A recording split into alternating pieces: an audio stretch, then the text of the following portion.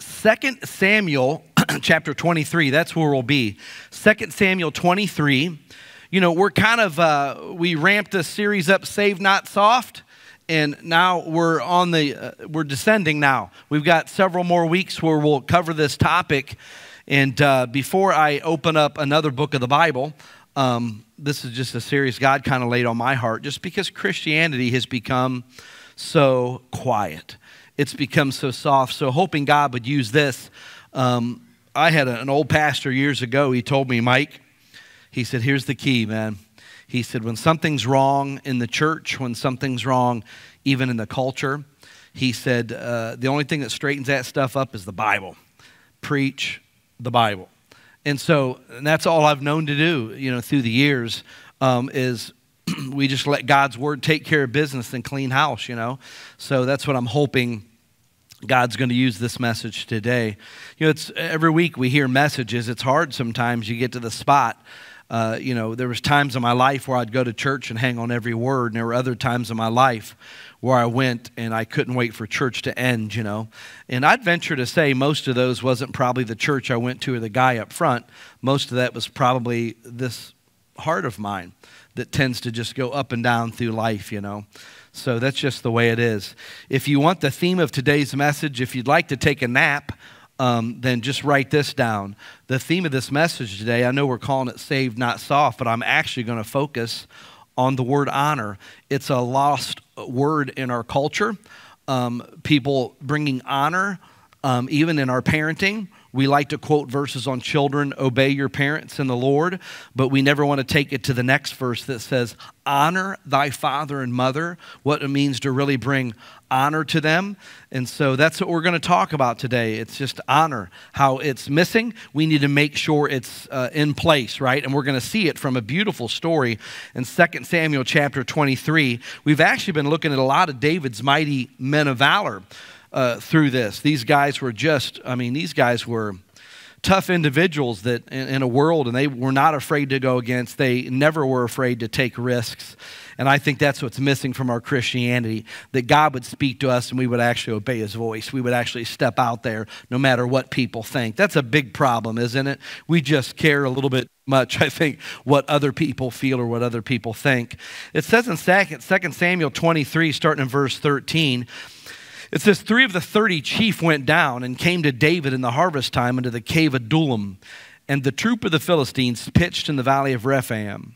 Verse 14, and David was then in a hold, and the garrison of the Philistines was then in Bethlehem. So here David is. They're near this cave of Adullam. It says the Philistines pitched in the valley over here, and the Philistines had a garrison. You know, their battle stand was right here. And it says in verse 14, David was then in a hold. David and his mighty men were just in a position of like, just what it means, hold, like, oh my gosh, what are we going to do now? We're kind of in a pinch. So they're under pressure. And then verse 15 says, and David longed and said, oh, that one would give me drink of the water of the well of Bethlehem, which is by the gate. And the 3 mighty men brake through the host of the Philistines and drew water out of the well of Bethlehem, that was by the gate, and took it and brought it to David. Nevertheless, he would not drink it thereof, but he poured it out unto the Lord. And he said, be it far from me, O Lord, that I should do this. Is not this the blood of the men that went in jeopardy of their lives? Therefore he would not drink it. These things did these 3 mighty men. Jesus, take your words today, lift them off this page and drill them deep into our souls, into our hearts. Lord, we need it. Lord, we see that our culture needs it. And God, honestly, today, I need it. I need more of this in my world and in my life. So teach us today. May it be profitable for old, for young. Do your work, Holy Spirit of God. Speak to us all where we need it. It's in your name we pray. Amen. Amen. So here David is in a tight spot. The Philistines are around him, and it just says David speaks up, and he longed, man. It says he longed for this drink of water. he said in verse 15, "Oh, that woman, give me drink the water of the well of Bethlehem, which is by the gate." Not only was it a well in Bethlehem where it happened that the Philistines were, it says this well was even by the gate. It's not like it was on the backside. You could sneak back there and get through there and get some. Oh, no, it was right where you enter in. It was right there in the middle of everything at the opening of this place. And these three mighty men, it says in verse 16, they break through the host of the Philistines and drew water out of the well of Bethlehem that was by the gate. What's beautiful, just I'll give you some tidbits on this story, and then I'm going to get back to what I think God wants us to hear today out of this story. What's crazy about this is, David is from Bethlehem. David knows what this water tastes like. And Jesus, of course, was born in Bethlehem. And it also is called the city of David in Luke 2:4. That's what Bethlehem is called, the city of David. John 7:42 said Christ came from the seed of David. So there's no doubt about in this story, anybody that would read this story and start to study your Bible, everybody I think realizes that David is a picture of Jesus Christ in the Bible. His name means beloved. That's what name David means. And of course, Jesus Christ was the only beloved Son of God. He ends up being the king in Israel, one of the greatest Israel ever had, but he's a king that represents the king, right? The Lord Jesus Christ. He's just a beautiful type when he takes his role as king over Israel. The Messiah is frequently called the Son of David. And this basically is in several New Testament passages. And so there's several things in his life. Now, we would remember the story of David and Goliath, right? 1 Samuel 17, the battle was with Goliath, but David fought for Israel. He fought on Israel's behalf. Romans 5:19 says that Jesus came to planet Earth and fought a battle on our behalf, just like David did, right? David is Israel's only representative against the enemy in 1 Samuel 17, 8 through 11. The only representative, and it's the same for you and me. Our only representative against the enemy that we face, Romans 5, 18 through 19, it says is the Lord Jesus Christ. David just frequently pictures Jesus for you and me, right? David was sent by his father, remember, to see how the battle was progressing. I want you to go and check on and to see how the battle is progressing. Well, 1 John 4:14 says that Jesus Christ was also sent by the Father to planet Earth. There's just so many beautiful things. You guys remember David gets there. David's rejected by his brothers. His brothers rejected him. Jesus came to planet Earth and his own received him not. John 7, verse 5. David constantly was learning from his trials and experiences he faced. And Jesus Christ, Hebrews 5:8 says, and he learned by the things that he suffered. Same thing, right? So David's victory was always Israel's victory. Romans 5:19, Christ's victory is our victory. So everything we read about David, you'll just see, even David handing out rewards to his people. You're like, oh my gosh, that's going to happen one day. In Revelation 22:12, the Bible says Jesus is going to do this for you and me. And so we see over and over again, you can't deny that David is a picture of the Lord Jesus Christ, and it's really beautiful. So one key for you and me here is Bethlehem. The other one's going to be not just the city of David, but there's a well there. And guys, we know clearly David just longed for a drink of this water. And guys, I think this was more than I'm parched. My mouth's dry. I could really use a drink of water. I don't know if there was water where he was at or what kind of water it was. This water from the well of Bethlehem is different. We know when Jesus was faced with a woman at the well and he said, can you give me a drink? He's dealing with this lady, and then he tells her that, hey, how about I give you a drink? We start learning in that story that Jesus Christ is the water. He is the deep well, and he says, I will give you water and you'll never thirst again. It's a beautiful story that we all love to hear that story. And so here David, I think he longs for this water, not because he's so maybe parched, but maybe because he's from there. And now he's on the run. He's in a tight spot. The Bible says he's in this holding pattern. The enemy's all around. He's like, man, just for a drink of water from the well of Bethlehem. there's something about that. And I don't know about you, but this is the beautiful part for you and me. I'm just throwing out some practical things before I get to I got like some points today. But basically for you and me, when you're in a hold, when the pressures of life have got you, you feel like the enemy's surrounding you, you're just in this holding pattern. And sometimes you just you remember back of the sweet fellowship you had with Christ when there was just utter peace in your life. And hey, don't chalk it up to saying, I was just naive back then. No, that was just some good water from a deep well. And that's why every morning I think me and you all desire to get in God's word, right? In the midst of all life is giving us, sometimes you just like waking up in the morning and say, God, I just need a drink from the well. I'm in a hold, man. I'm tired of waiting just to drink of water. And the Bible says this for you and me, that we have a responsibility like Jesus in a world that's parched, in a world that's dying, and they're dying of thirst. We get a great opportunity of introducing people to Jesus. He is the well of water. He is the one that grants eternal life, right? So it's our job to constantly give good news to thirsty and starving people. Don't ever lose sight of that. That's our job. Sometimes when my life's tough, I'm thinking around, my gosh, I have tasted and drank deeply. There's other people that haven't even had this opportunity. You ever wonder why God says in Galatians 6:9, says, hey, don't forget this, church. Hey, don't get weary in well-doing.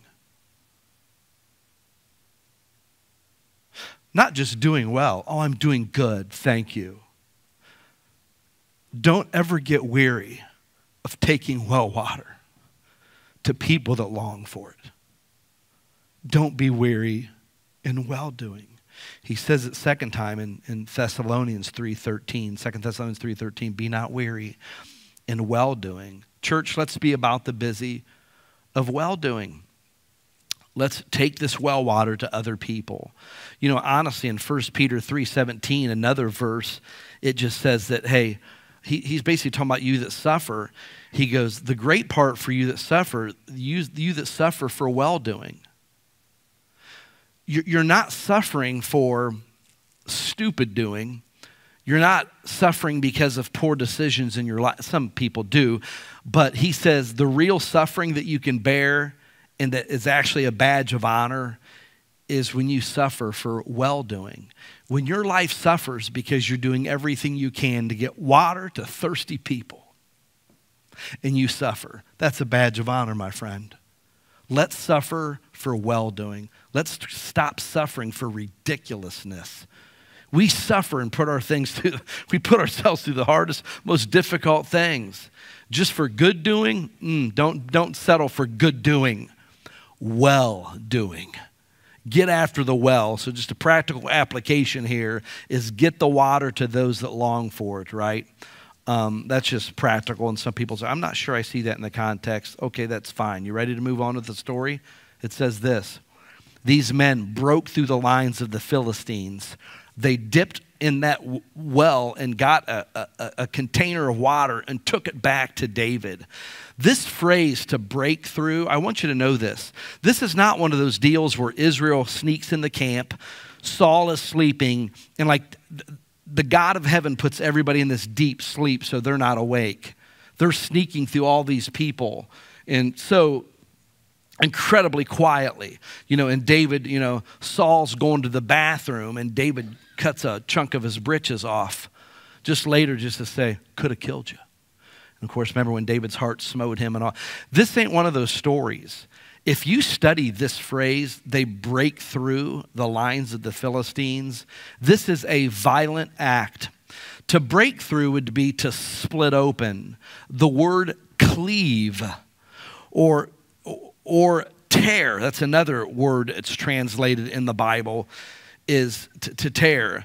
When Moses in Exodus 14:16, he raised up his rod and he said, and you know what it did? It break through the Red Sea. It divided it like a sword would. This rod divided the sea.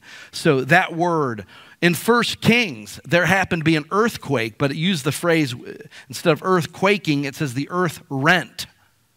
That word rent, like renting a garment, that's the same word used here in this context where it says they break through the line of the Philistines. They broke the thing up is what they did. It's the picture of the bottles in the New Testament that if you put new wine in old bottles, it'll break them open, or it uses the word burst. It'll burst. In Isaiah 34, the same word is an owl hatching eggs. And that's what it uses the word, a great owl will make a nest and then hatch. You know what that is? That's a violent act. And I know ladies giving birth is a very violent act. I've been there for a couple of them. But these little birds got to get out, and what do they got to do? They got to fight. There's a hard crust that they've got to break through.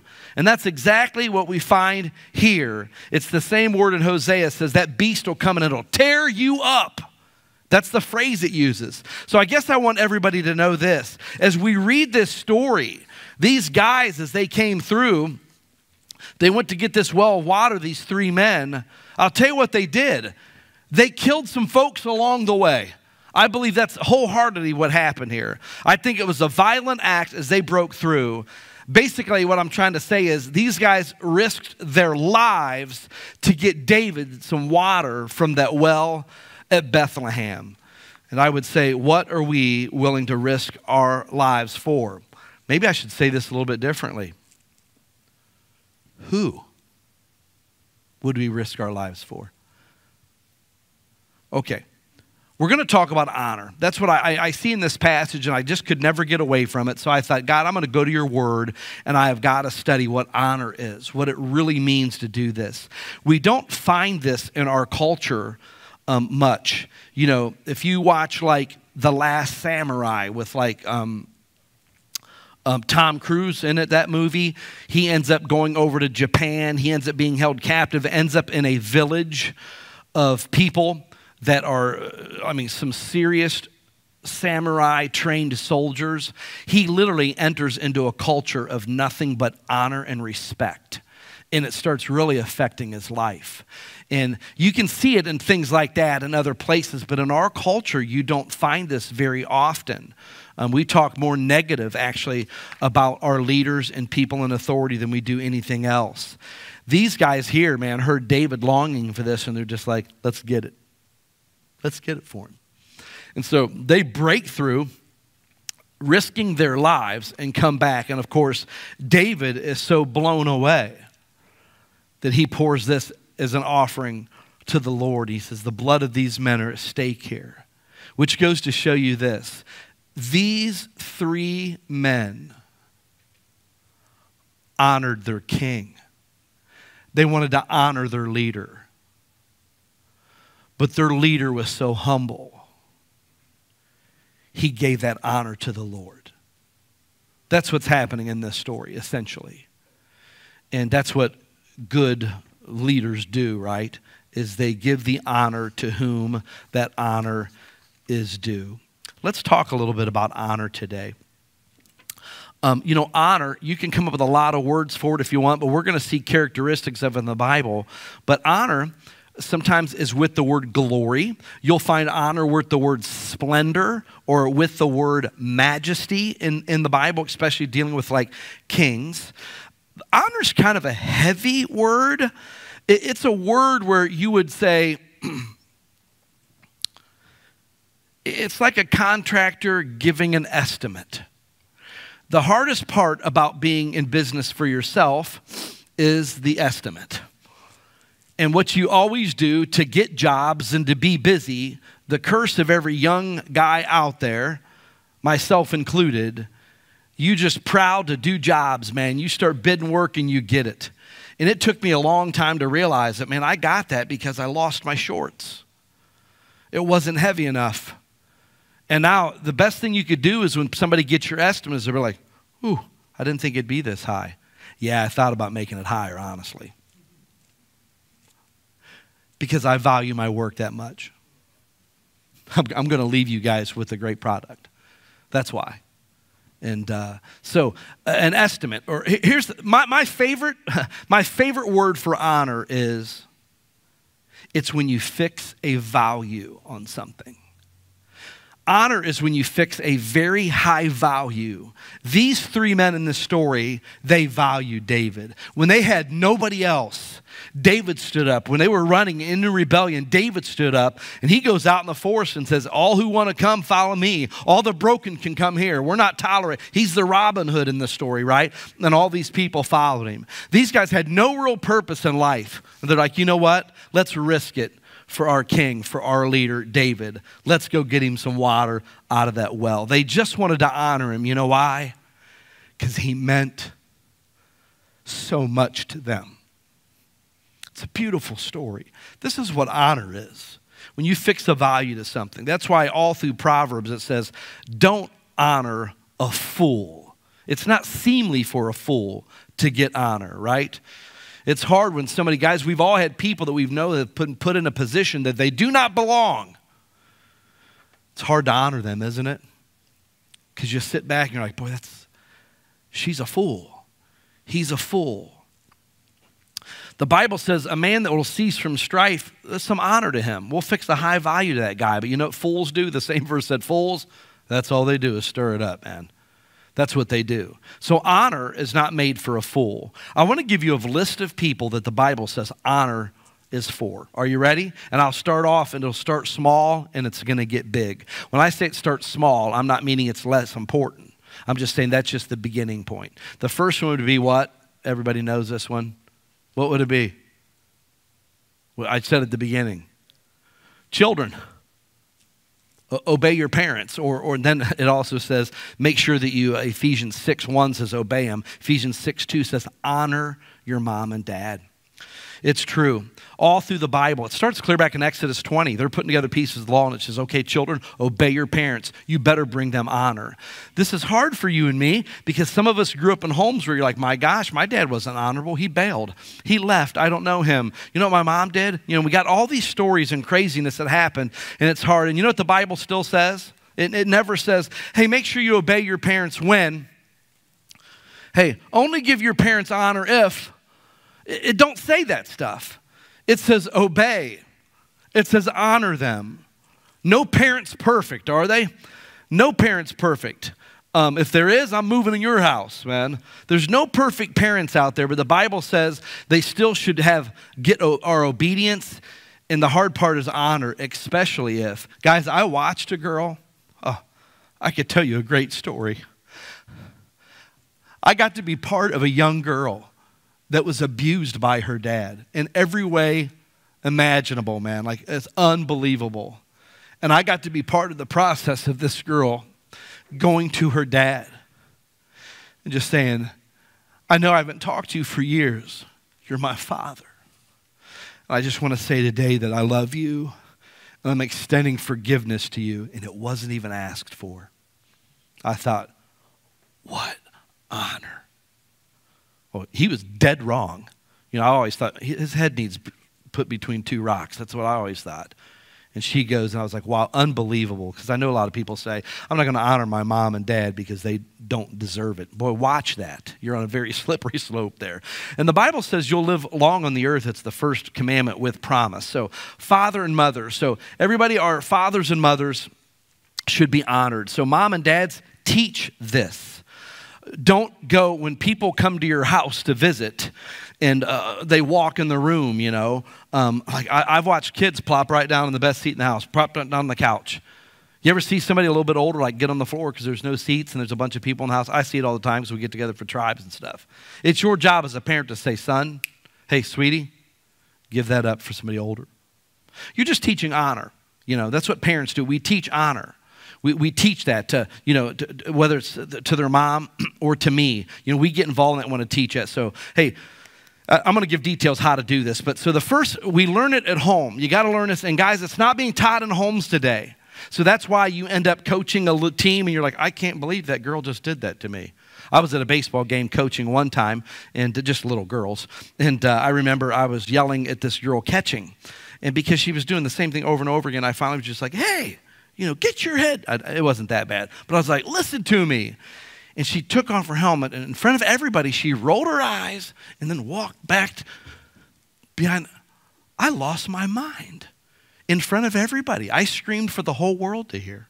I wanted the whole world to hear. I said, whoa, time out. I said, you never roll your eyes at your coach.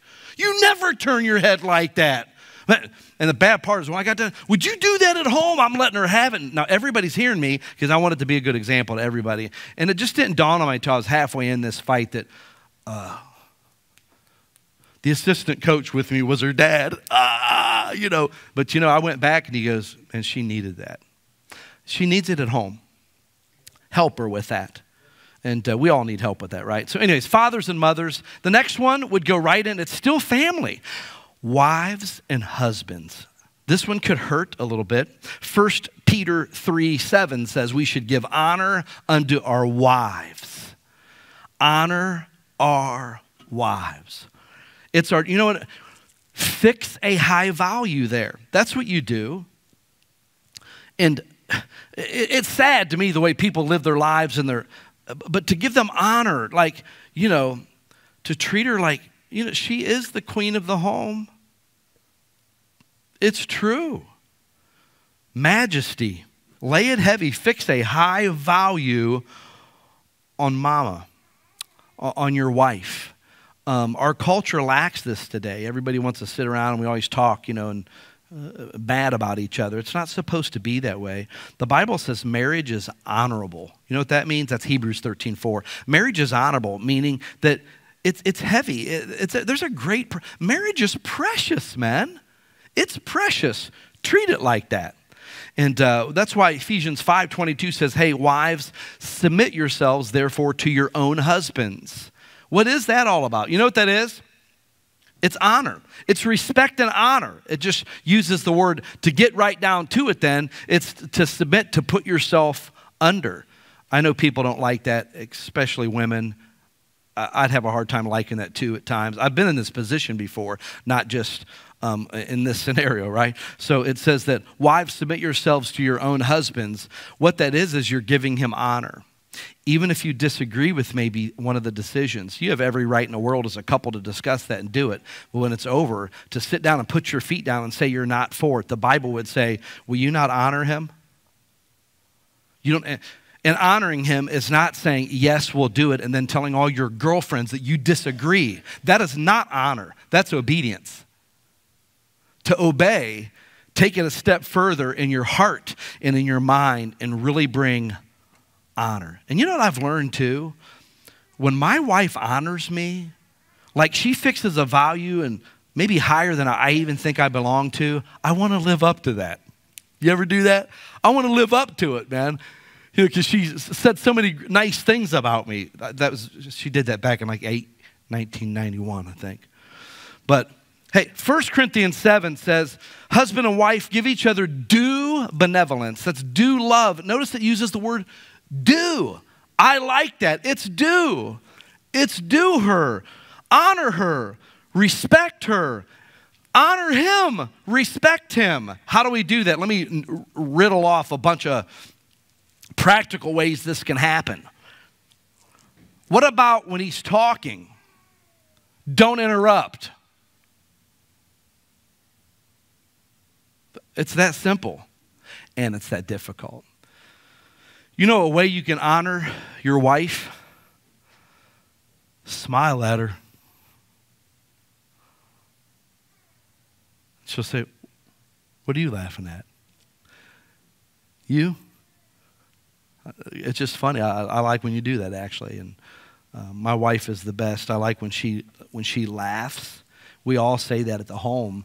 When she starts getting giddy and laughing late at night, we just think it's the best, I want to give her honor. Talk positive to other people about your spouse. Welcome them home. You know what welcoming them home is? Dad's home or mom's home, and we stop everything. Or you're watching something, then you hit pause. You're cooking something and put it off to the side. You know what that is? It's a simple way to honor. I got things to do. Nobody's stopping for anybody. If you really want to honor your husband, stop. As the years go on, it's funny, because I got 10 years between my girls. So my wife used to say, hey, man, Dad's home. And it was awesome. We'd kiss and hug at the door. Then you have your first child, and mama goes, your dad's home. I heard his car pull up. And then she get fired up and want to come and get me. And then as she gets older, that loses its luster. And then we had the youngest. And then it was like, hey, Dad's home. So who would be the one meet me outside? It was my youngest, And now they let the dog out. But he's incredibly happy to see me. No joke. He loves me, man. And I'm just like, yeah, he'll do zoomies right in the driveway. Then I start doing them like, yeah, my dog, It's honor. Hey, be happy, man. Be positive. Talk great in front of your kids about your husband, about your wife. Hey, and here's another one, gang. Hey, work to be in shape. Now, don't run extreme with that. I'm not saying we all need to look like that. But work to be attractive. Maybe that'd be to honor. I'm going to bring him honor. I'm going to bring her honor. If you walk out and, I'm greeted by like, are you wearing that out? That's a good sign for me. Well, instead of getting mad, I want to bring her honor. Was something wrong with this? And I have a thing where I make my own fashion, so I'll mix. And my girls used to say, why you like that? You like it because you don't like it because it matches. Because I'm going to say everybody else matches. I'm going to be a little bit different there. I don't like articles of clothing that have somebody else's name on them. I've never liked that. It drives me insane. And so do you guys remember when like Old Navy came out and they had all the Old Navy t-shirts? Man, they were so cheap, everybody had them. And somebody got me one for a birthday thing, and I used it to paint in. I just didn't want to wear that out. I'm like, man, they can pay me to wear the shirt, I just don't care for that. But let's make sure we work to be attractive. What about time together without the kids? Honor your husband so much. If your love to your spouse is because of your kids, you're messed up there. They can be a great part of it. They are a great part of it. But you make sure you have time for your spouse without your children. You know what that's called? Honor. Your kids better know that you honor him more than them. Or vice versa. My wife needs to know that she is the one. I fix a high value on her. They're going to move out and probably get married to somebody someday, the love of their life. I got the love of my life. Just honor her. Just treat her that way, right? Don't talk down to them. Hey, what about cleaning? Husbands and wives. Areas that drive them nuts or her nuts or him nuts, whatever. Yeah. Don't undermine their authority. All those things, man. It's simple. It's pretty simple. To say, hey, man, does this look okay? And literally listen. That's so simple to honor, but yeah. So fathers and mothers, wives and husbands, let's bring back some honor, man. And these are easy things. We're not talking about David's mighty men are just like, we honor David and love our leader so much. We might die doing this, but what a great story is going to be written about us.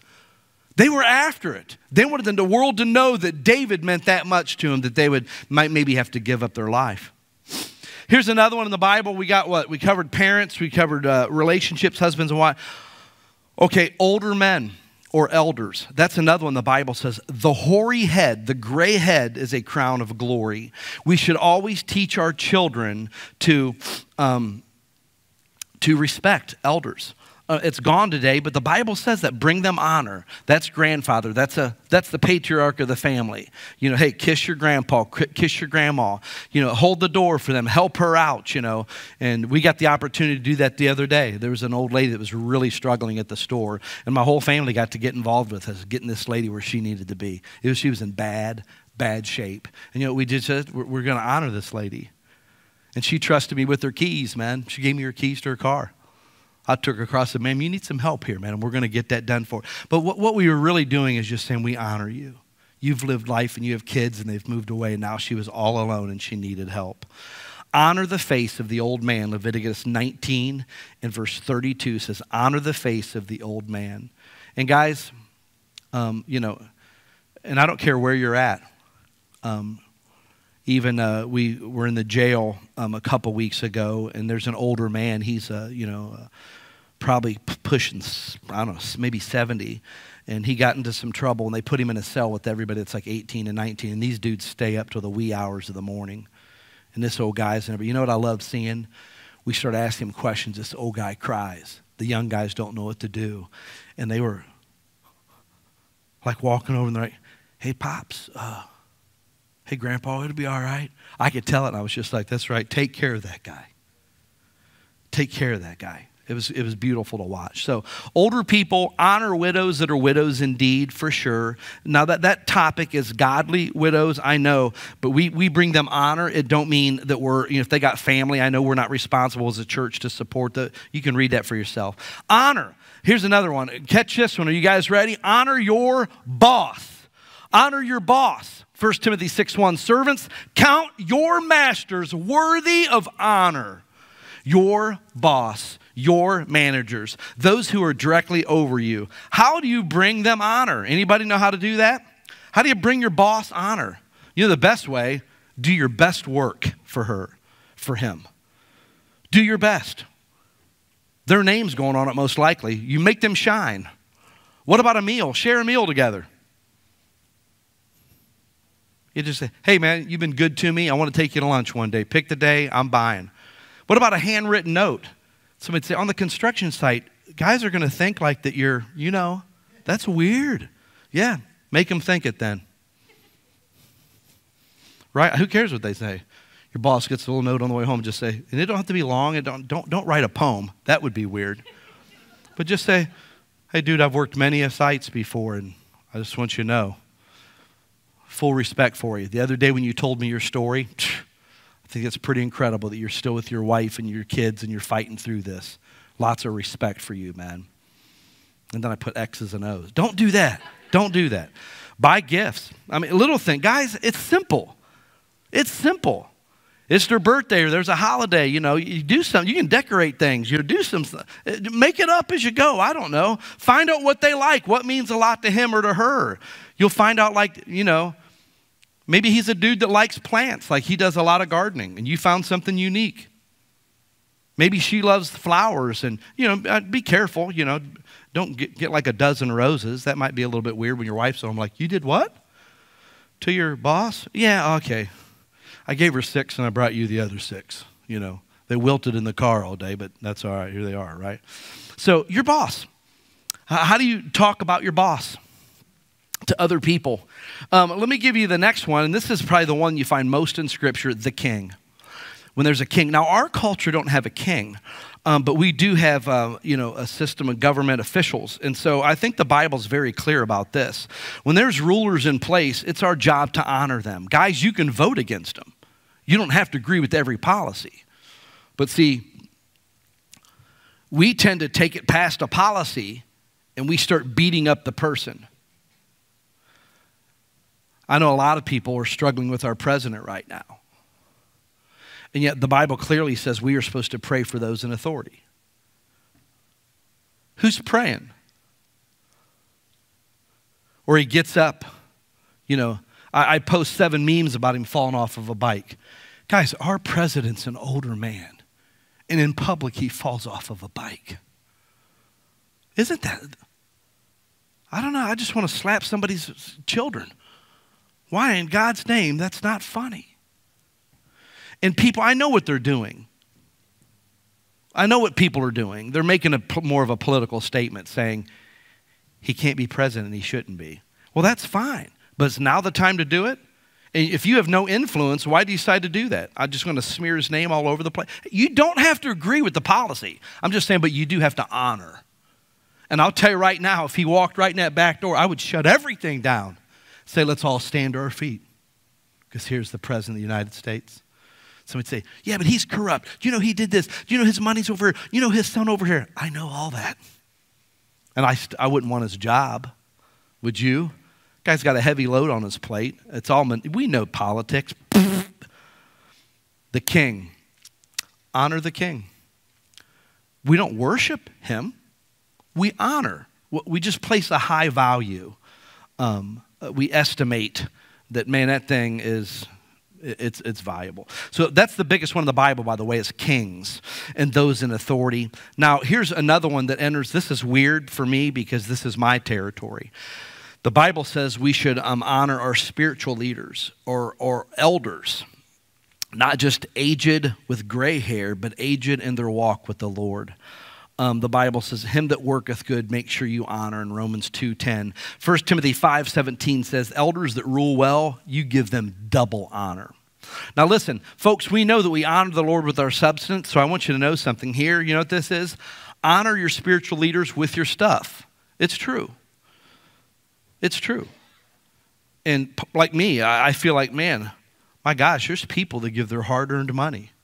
And you know, that comes to me. That's unbelievable. When I first got a paycheck at this church, I remember there was a few times, man, it tore me up. Because I was like, God, I'm doing this for you, for rewards in heaven. And it don't feel right getting money from people to do this. I feel like now my motive's in question. It was hard for me. I had to grow through that. In reality, it was something the Bible set up in place. It's fine. That's how it's set. Paul even teaches that. And so I was like, okay, Lord, I just need to be careful with it. By the way, that same passage in 1 Timothy 5:19 says there should be no accusation unless there's 2 or 3 witnesses against a man of God. So 2 things it mentions there. How do you honor your spiritual leaders? Well, one, with your stuff, your substance. That's how you honor the Lord, right? We give him the first fruits. It's the similar principle here in 1 Timothy 5. And the next thing you do is you honor him with your mouth.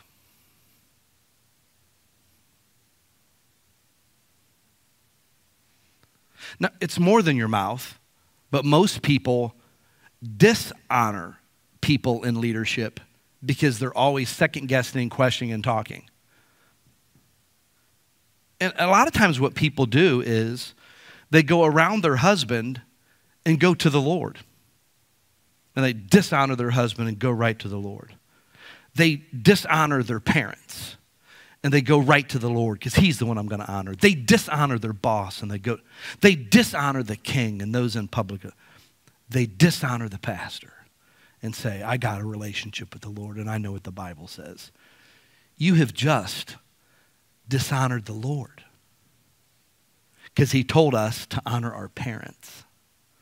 He told us to honor our fathers and mothers, our wives, our husbands, our elderly people, our boss, the kings, and then spiritual leaders.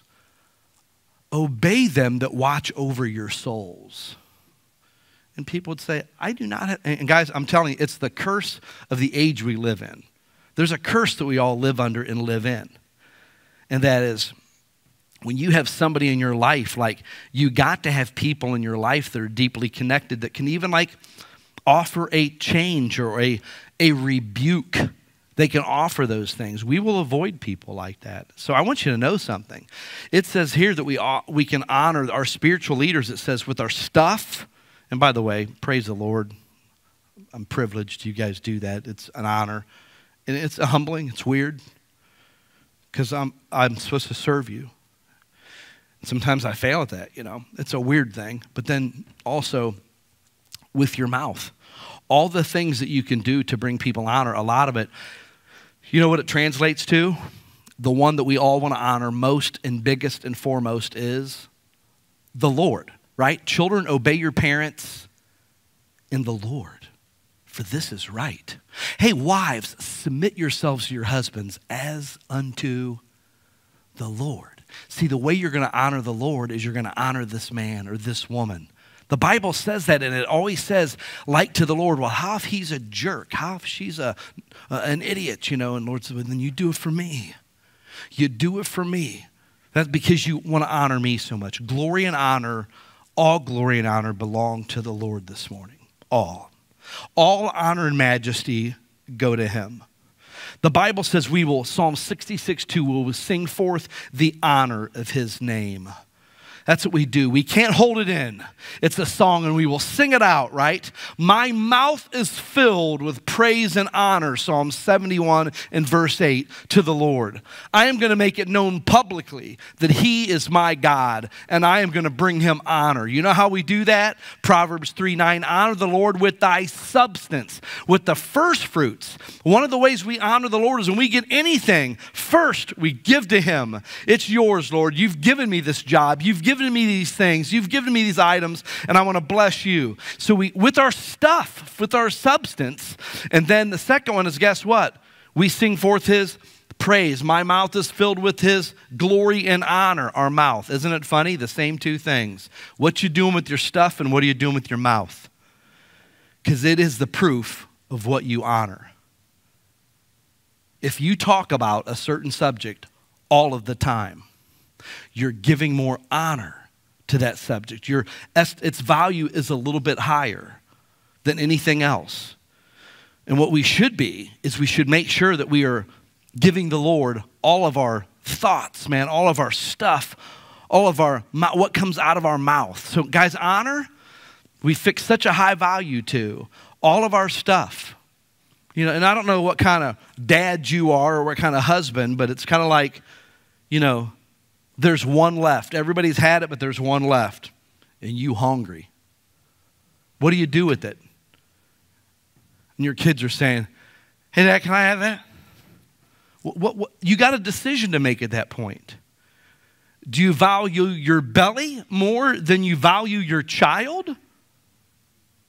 And you know what I love? This is no lie. All through my whole life as my girls have been growing up, I would literally be watching Monday Night Football, and one of my girls would come in and just say, do we have to watch this? Like, no, you can go anywhere you want to. I'm watching it here. That's not what happens. I'll say, no, we don't have to watch it, especially if it's a game of two teams that don't matter. I have nobody in my fantasy league playing tonight. What am I watching this for? I don't need to watch it, but I like to watch it. And I'll say, seriously, you can watch what you want, and you can testify this. Ask my girls this. And my wife will see this transpire, take place. She'll walk in the room and say, stop it. Your dad never demands the TV, never watches anything. Sundays, half the time he's busy, he misses a lot of football. Mondays and Thursdays, he can catch a little bit. And so what? Give the remote to your dad. And you know what all my wife is doing at that point? She's enjoying time away from me. That's what really is happening. No, what she's doing is just saying, we want to honor this man. Guys, it feels really weird, man, but I'm just like, what a good woman, you know? Wow, that is honor. And I hope the point of that story was not that my kids are brats. The point of that story is, boy, my wife really knows how to dish out honor, and that's really important. And I am really running out of time right now. And it's okay. You know what I'm going to do? I'm going to jump on this subject next week, if that's okay with everybody.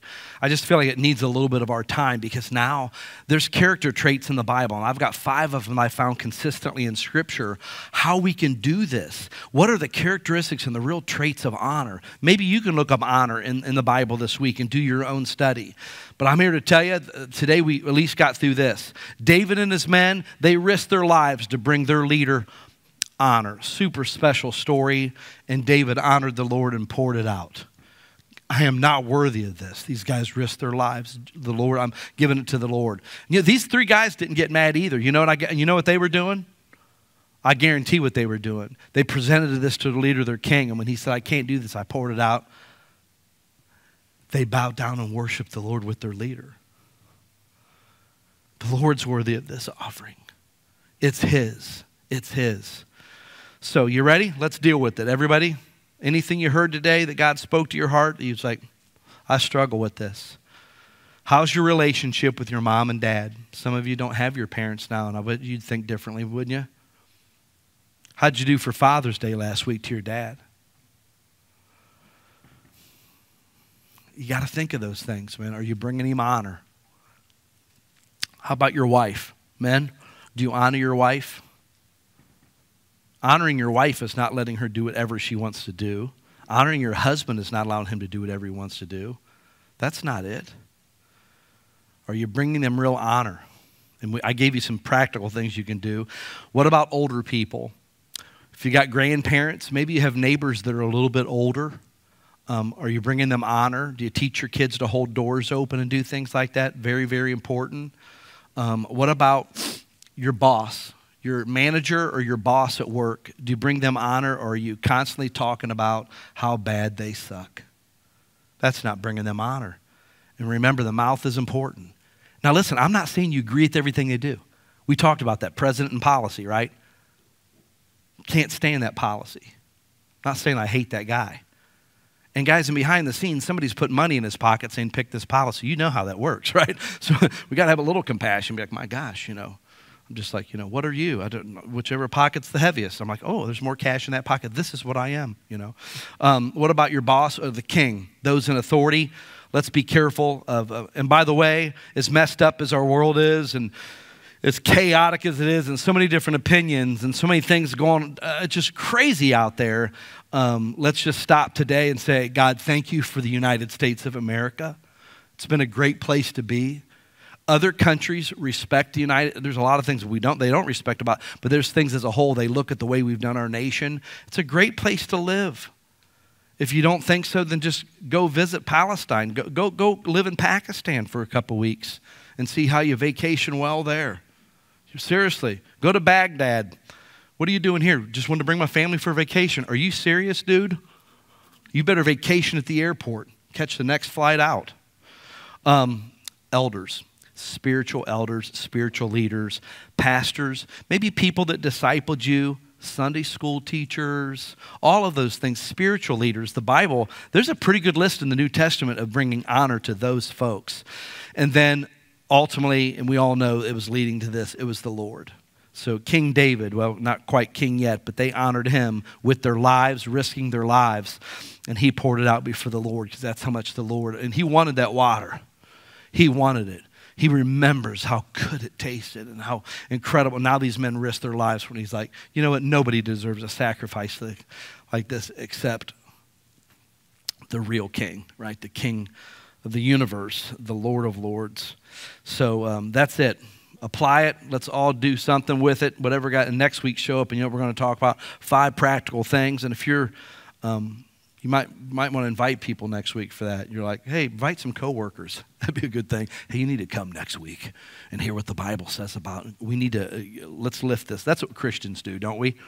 We lift these things up. We make them higher. We don't provoke and stir our kids up to wrath, but we build them up. We lift them up in the nurture and admonition of the Lord. So that's what this is going to be. We're going to lift this principle up because the Bible teaches it. Jesus, thank you for your word today. Lord, I'm thankful for all of our Sunday school teachers next door that are investing in our children and teaching. And God, I pray that all of our children today, that they had not just fun, but the lights are coming on inside of their head as they're learning things and hearing stories, that they're drawn to you. So thank you for the people that prepared and invested. Lord, I thank you for the Maple City Baptist Church. God, it's been good on this series, Saved Not Soft, God, because we don't want to be just marshmallows. We really want to honor you. And we know by honoring you, we're going to do that with our substance and we're going to do it with our mouths. And so this principle of honor, God, I pray that we would get it right. I pray this week that there be some apologies made, that people would ask some forgiveness to some spouses and to parents and to maybe our employer, all of those things, God. May we get this right today. So thanks, Lord, for teaching us, loving us enough that you speak where we live, into our world, into our culture. It's in your precious name we pray. Amen.